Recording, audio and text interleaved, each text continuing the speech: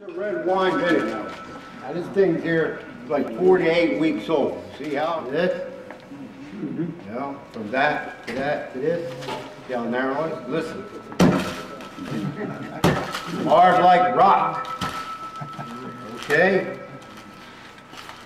Now, when you hang these things, it's got to be cool, 40 to 50 degrees.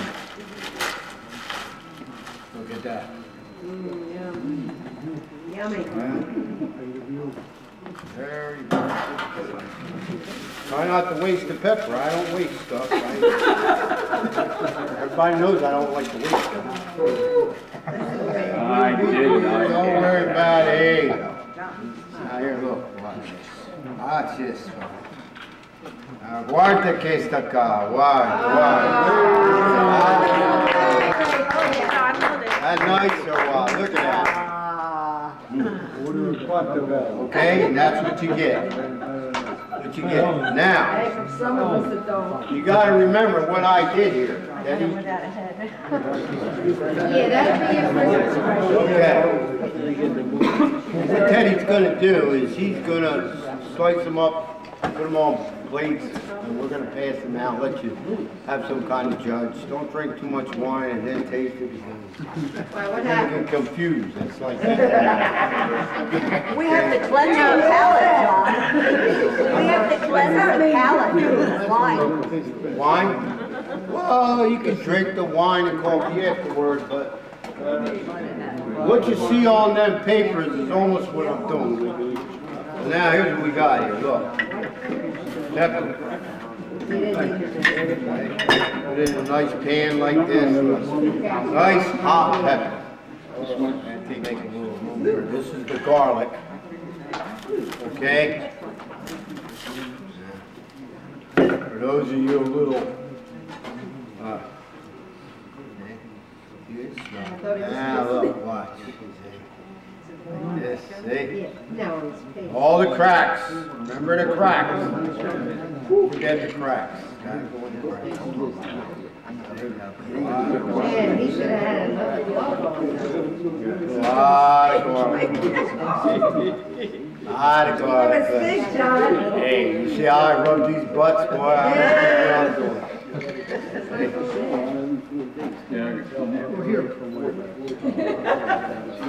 what rub this in real good. And what I'm going to do is, I'm going to take this, okay, and I'm going to just flip it like this in the pepper. Look, see how nice that's looking? Real nice. Try to dry it with all the pepper. Really looking good. This is a nice piece of butt. And you're going to really enjoy the taste about 6 to 8 weeks. I hate wasting stuff. Okay. Oh, man.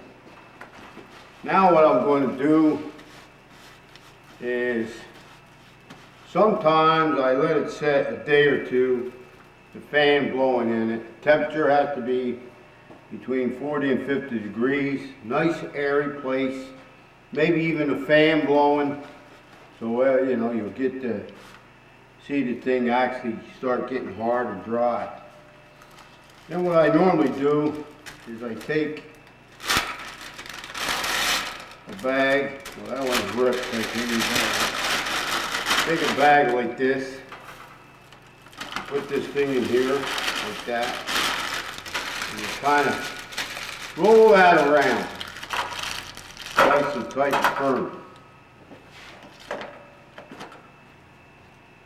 You take this kind of string. It's just a rope, kind of a rope string, and I kind of go like that with the first one.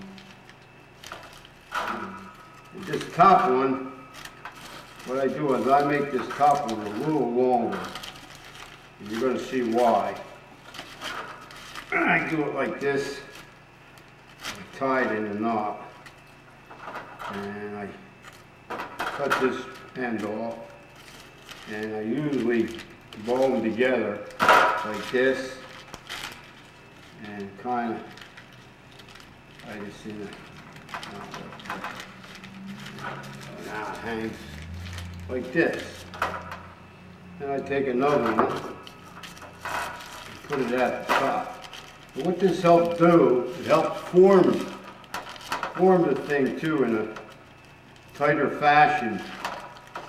So it looks more round and compact, oblong.